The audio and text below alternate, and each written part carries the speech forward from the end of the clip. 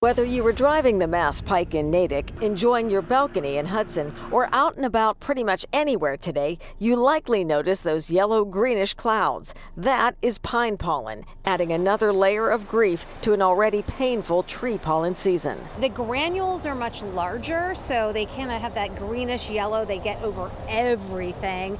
And this wind that is blowing around right now is just stirring all of it. Research shows that pollen can travel hundreds of miles this way, and when it settles, it coats everything. Oh, it's terrible. I have yellow cars. The team at Details Etc. in Wellesley make a living off removing that pollen, but encourage you not to invite it inside your vehicle. Trying to keep their car cool, they leave their windows open and then a couple hours later they come back and it's completely covered in pollen. It is a nuisance, but it's also a serious health issue for many people. I sneeze all the time. It's just horrendous. My wife has the same problem. But don't assume it's pine pollen making you miserable. Birch, oak, maple, and cottonwood pollen are also out there. Knowing what you're allergic to will make a huge difference. That's one thing.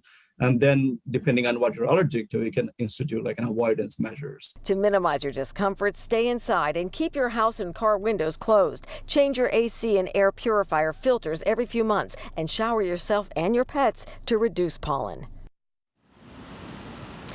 Now, it'll be another couple of weeks before all this pollen clears out. In the meantime, Dr. Kata says there are a lot of effective over-the-counter antihistamines that you can try.